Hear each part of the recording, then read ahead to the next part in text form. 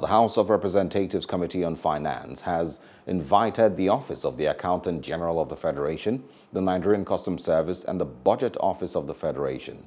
They are to appear on Monday to explain issues surrounding the collection and appropriation of a Nigerian Shippers Council, especially a 2% ports development levy. The committee issued the summons in Abuja on Tuesday at the ongoing public hearing of the 2022 to 2024 Medium-Term Expenditure Framework and Fiscal Strategy paper. The Executive Secretary of the Shippers Council, Emmanuel Jime, had lamented that the main source of the Council's revenue of 3.1 billion naira was collected by customs and sent to the Accountant General's office. Chairman of the committee, James Falekin, has now directed the Secretariat to invite the concerned parties. Hello, hope you enjoyed the news. Please do subscribe to our YouTube channel and don't forget to hit the notification button so you get notified about fresh news updates.